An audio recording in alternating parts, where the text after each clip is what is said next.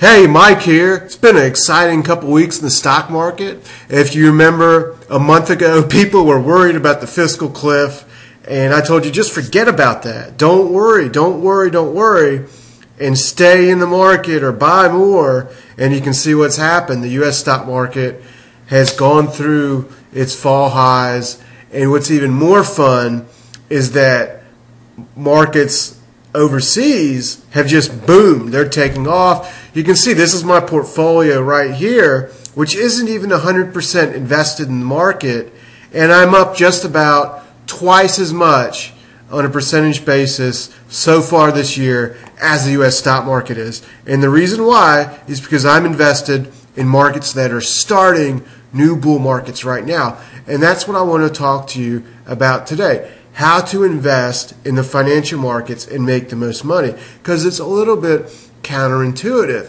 What people tend to do is sit back, watch CNBC, and they do one of two things. They either think, I've got to come up with some short-term trading strategy or buy stocks and jump in and out of them because I don't believe that the U.S. stock market's going to go up big over the next couple of years. So I've got to trade, or else they are too scared to do anything, when in reality all you've got to do is be invested in the right stuff and ride it out and look for markets that are starting new bull markets. The problem is people want to do that when everyone else says it's good. They want to buy Apple when it's gone up 200% or something and then feel good about it.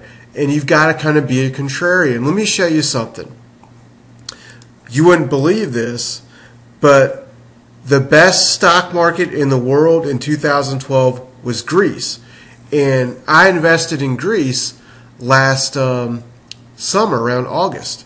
Now, if you remember back then, let me show you images of Greece. If you go to Google Images and type Greece, this is what you're going to see. You see chaos. You see riots, you see fires, and they're literally, for real, Nazis in Greece marching around and communists marching around. I mean, skinheads and police riots, street demonstrations, unemployment over 20%, 25%, GDP economic growth contracting 6% in a quarter. And you see this chaos that was going on this summer and still going on to a certain extent.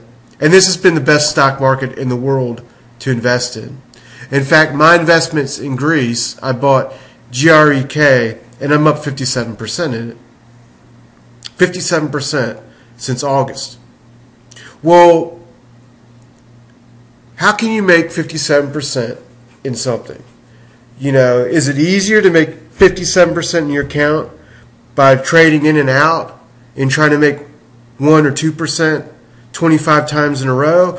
Or is it easier to find one market in one position that's about to explode in value and buy that and ride it out? Use your common sense. It's easier to invest in new bull markets starting out. The trouble is people have a tough time doing this because normally, almost always, the optimal investment point isn't after things have gone up for 3 or 4 years and everyone is excited about it, but when the news is bad, when bear markets have run their course and everyone else is scared to act. It is at those times that valuations are cheap, that opportunities are there for those prepared to take advantage of them. And when the Greek stock market was at this level, when there were riots in the streets, literally blood in the streets, there were Greek stocks trading at like 2 and 3 times earnings, paying dividends. The Greek stock market as a whole, that GREK ETF was trading at a P of like 5. And that's an absurd valuation for a country. And the thing about it is, it's still at a low valuation. There's markets still priced cheap, such as the Ireland stock market, which I'm also invested in. And what I want you to take away with you is, look, there's new markets too that haven't started new bull markets yet, but they're positioning themselves to do so, I think, over the next couple months. They're not immediately going to charge higher. And in fact, if you think about right now, The S&P 500 is trading at a high. There are people now feeling good about the market, now feeling good about buying into it, when a month ago they were scared. And you don't want to really be taking big positions in the markets when people are feeling good. You want to do it after corrections, after pullbacks, when people are scared. You know, the fiscal cliff news that scared people out of the stock market, provided for negative headlines, was a buying opportunity. And at some point this year, we'll see a little correction in the market again, a 5% pullback, a 10% pullback. However big it is, I don't know. But we'll see bad news come out. It'll be at that time that you'll want to be buying stocks. Not when the market is trading at a new high. Not when this coming week we're probably going to see positive earnings reports and excitement on TV. It isn't excitement that excites me into taking new investment positions. It's bad news. It's scared people. And I take advantage of those fears. I take advantage of weak hands in the market. And that's how it's easy to make money. I take those positions, I sit back, I relax, things go up. And meanwhile, you know, everyone else is trying to trade in and out on these silly stocks and do whatever. And it's tough. It's a tough game to try to beat Wall Street hedge fund trading programs. It's a tough game. It's so much easier to buy where the hedge funds won't go.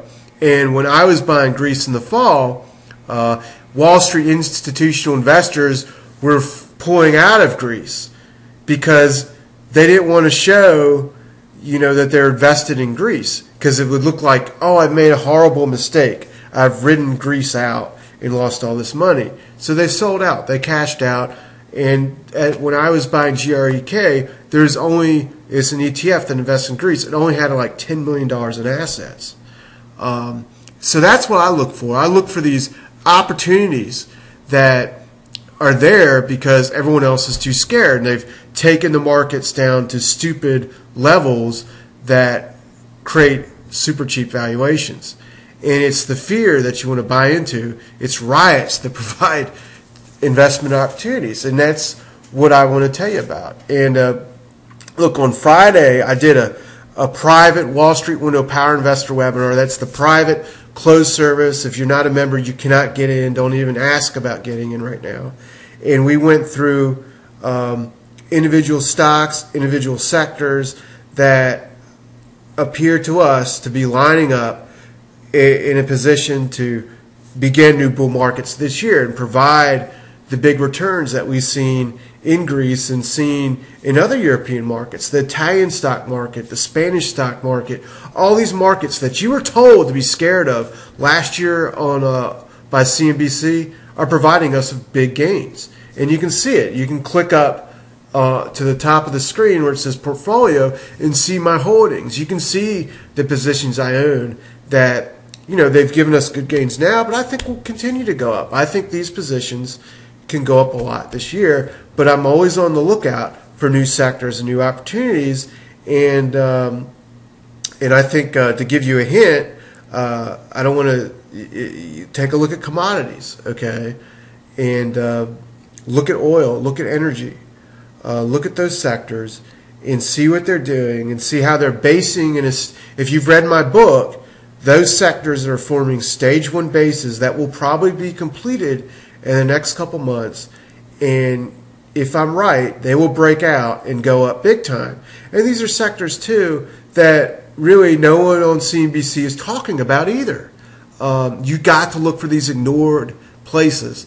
You know, this week we're going to see earnings from Apple. We're going to see earnings from IBM. We're going to see earnings from other big Dow components, and that's all they're going to talk about, right?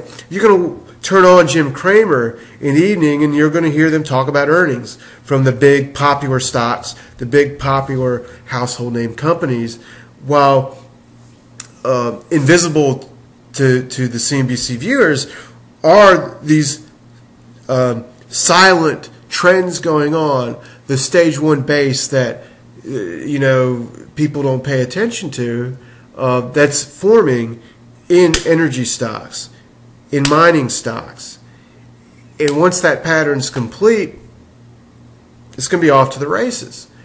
But you've got to look for the markets people are scared, too scared to get into, or too bored because they're just apparently seeming to go nowhere. They've been recovering after a bear market in a stage 1 base.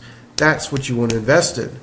And that's what I'm watching, and that's what, I'll tell you more about over the weeks as they come. We're researching them in the Power Investor Service. We're talking about these stocks. I can't share with you that information because that's private, premium information for high net worth investors and for even institutional investors that are part of the service. But I'll talk about with you, if you're not on that service, stuff in a general manner, which is enough to help you make money. I talked about Greece publicly last year when it provided this wonderful entry point, and sadly, most people were too frightened to do anything about it, but some people weren't, and those that weren't, and that includes me and some of the people watching this video, have made out like gangbusters on this investment. And the thing about financial markets is that they tend to forecast 6 months ahead of time. And what that means is right now as we speak, the Greece economy is poised for a 5% contraction in GDP growth this quarter. But it's been in a depression essentially for the past couple years. And the economists project that this quarter is the trough of that economic depression, and that by the end of the year we're going to start to see economic growth in Greece. And that's why the Greece stock market essentially bottomed out 6 months ago, because it was forecasting this trough that we're entering in now. And it reached a super low valuation, so it bottomed, and it's been going up since then, essentially. And interestingly enough, there's still some Greece stocks that have not entered bull markets, and we're watching them too. They're still in the process of going sideways, even though the overall Greek stock market is going up. There's still some stocks lagging that haven't turned up yet that we got our eye on and we're watching because they can double or triple once they do turn up. So this is a wonderful market to make money in if you look at it globally. If you just pay attention to the S&P 500, this is a tough market because the S&P 500 is not in a position to go up 20% this year or even 15% this year. It may go up a few percent from here, but it's more of a range-bound, low volatility market, and that's a market that's tough to make a lot of money out of. You basically got to squeeze money out of it. Use a lot of your muscles and a lot of your mental power to do it, and try to play trading systems or chase stocks. And it's so much more easier to get in something that's just starting out, a new bull market that's poised to go up for 1, 2, 3, 4 years. And you just buy it, you sit and enjoy it. You don't have to expend so much energy. And that's what I aim to do. That's my philosophy, and I'm going to share it with you. And I just want to drill into your head the notion that you invest where others aren't. Invest where things are not popular. That's how you make big, easy money instead of try to make little money in a hard manner over and over and over again. So, with that said, enjoy the week, and I'll be talking to you later.